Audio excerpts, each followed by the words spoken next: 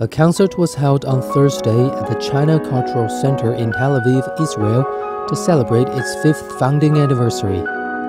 Under the theme of love and friendship, the concert featured a string quartet led by Chinese violinist Liu Yang and piano solos performed by Israeli pianist Einat Fabrikant and an amateur teenage boy separately. Recalling the 9 years she spent in China, Fabrikant said she was impressed by the warm-hearted Chinese people and talented Chinese musicians.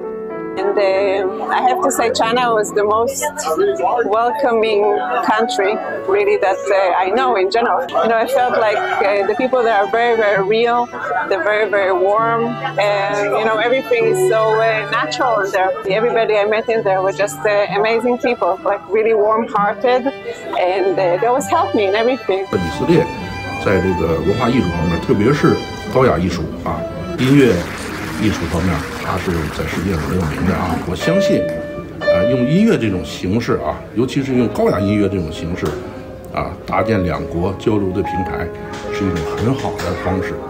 The center was inaugurated in November 2017. It frequently hosts events including art performances, cultural exhibitions, and academic seminars to help Israelis better understand Chinese culture.